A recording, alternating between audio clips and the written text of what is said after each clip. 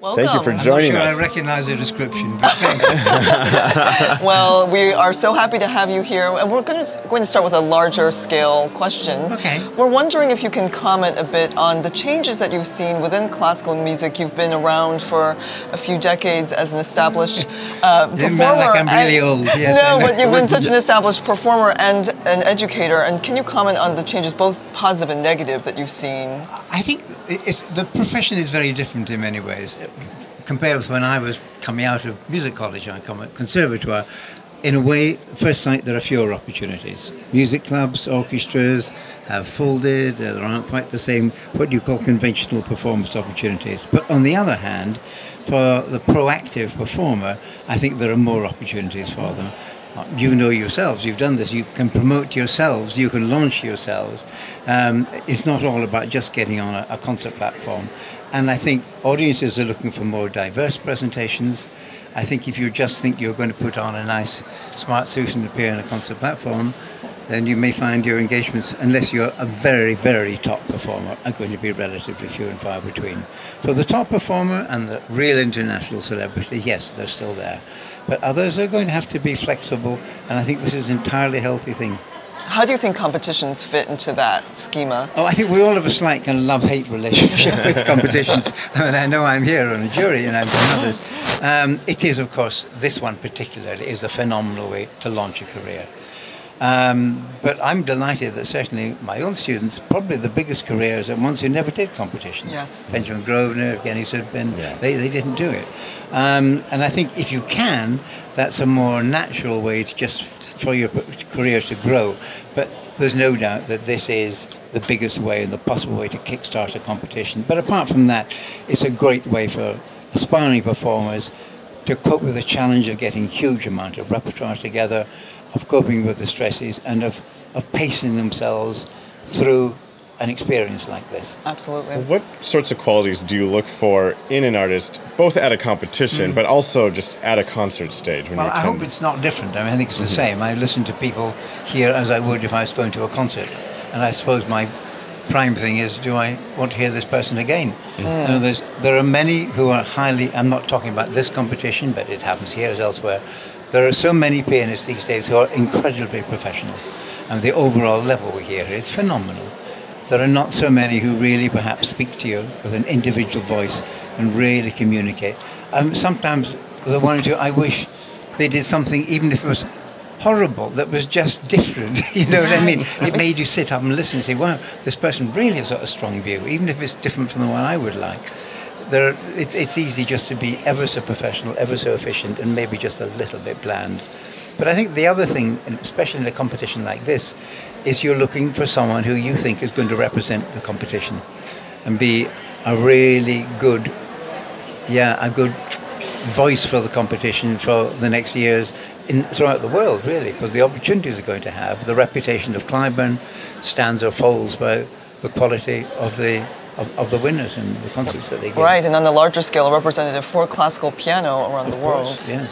Yes. We have a question for you from a member of our online audience. His name is B.A. Smith1. And he was Not asking... B.A.C.H. Smith.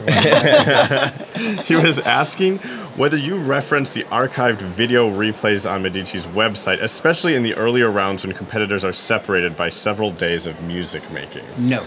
You hold all 30 performances Absolutely in your not. head. Absolutely not. We're hearing people as a member of an audience.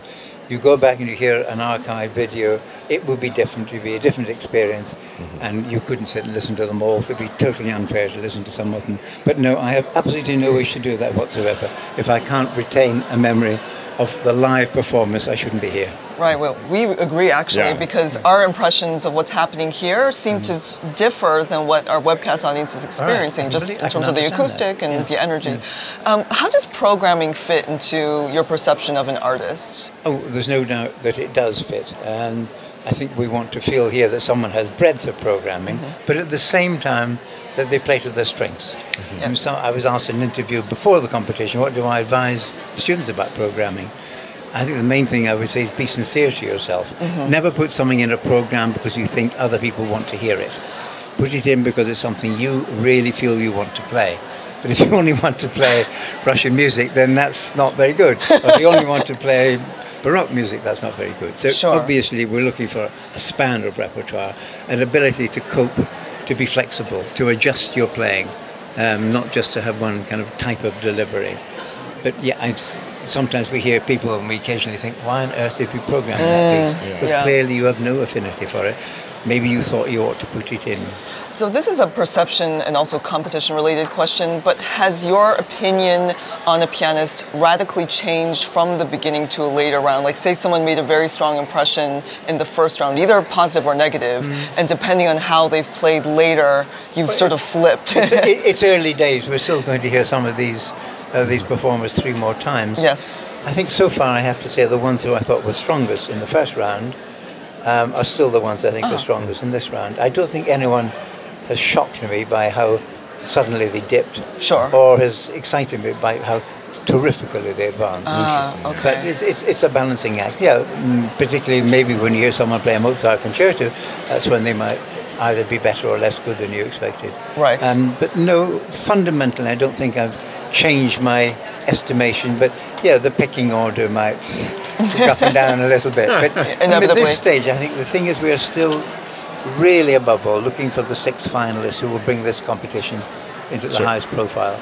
The important thing is to get them there. After the next 2 rounds, then we have a real choice. We've heard them 6 times. Yeah. We ought to know who we want to come in what place. Well, unfortunately, we're almost out of time, but we wanted to ask you a series of very quick questions. We want your instinctive gut reaction answers to. Christopher Elton, you are in the hot seat for Cliburning questions. Let's do this. We're going to start by asking you, what is your desert island recording? Oh, if it's a very short recording, maybe Friedman playing the E-flat Chopin Nocturne. Oh, one of the best. Wow. Okay, you are an accomplished cellist. What is your favorite cello concerto? Cello concerto. I think the Dvorak. Okay. Beautiful piece. If you could play duo piano with any pianist, living or dead, who would it be? Oh, gosh.